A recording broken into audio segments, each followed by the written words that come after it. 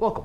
So what I'm going to do is show you how to solve this quadratic by applying factoring technique now when our a is greater than 1. Now the first thing we always look into is trying to factor out that a so we can get it to 1, or just even factor it out at all. But we notice that we cannot factor out a 4 from the 19 or the 5, so we're going to leave the equation as is. And the technique that I'm going to show you for the next 3 videos is what we call the AC method.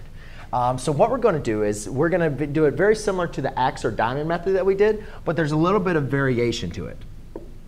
So the first thing, when I was showing you that die method, we were able to use C, B, and then once we did our C and B, we could find our P and Q, which are our 2 factors.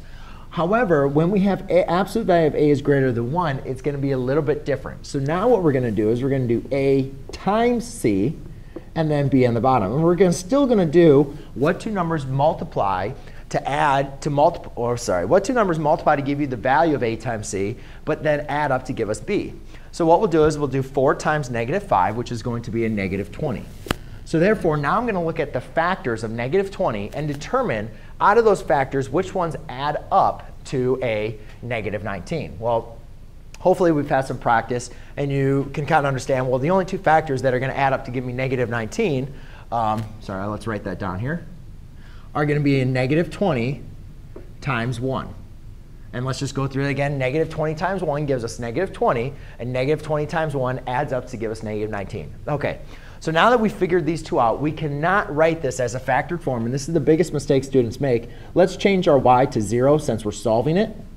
But the biggest mistake students make is they say, oh, those are your 2 factors, x minus 20 and x plus 1. But that is incorrect. That is true when we just have a c or when a is equal to 1. But when we have a is greater than 1, we have to go a couple extra steps. This is not the factored form of this, and you can apply the distributive property to see that it's not going to work. So what do we do next? Well, what we're going to do is we are going to rewrite these 2 terms in for our middle term. And I'm going to use a different marker to represent this. So now I have 0 equals 4x squared minus 20x plus x, or 1x, minus 5.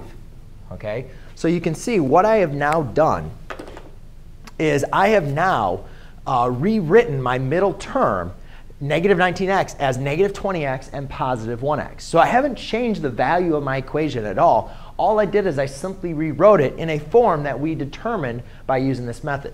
Now what I'm going to do is apply factoring by grouping. So what I'm going to do is now I'm going to group the first 2 terms and the last 2 terms. Then I'm going to factor out the GCF out of each term. So I look at what's the GCF out of this term, and I'll use a green marker. You can say, well, I can factor out a 4 and an x. So I'll factor out a 4 and an x, and that's going to leave me with an x minus 5.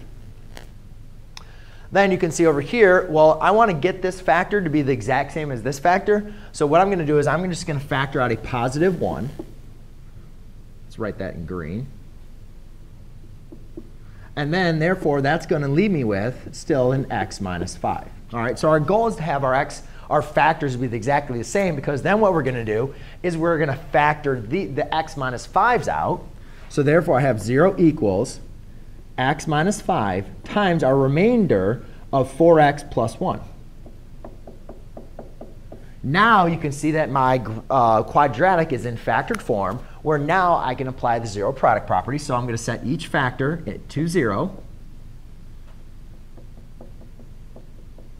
And then I solve. So x equals 5.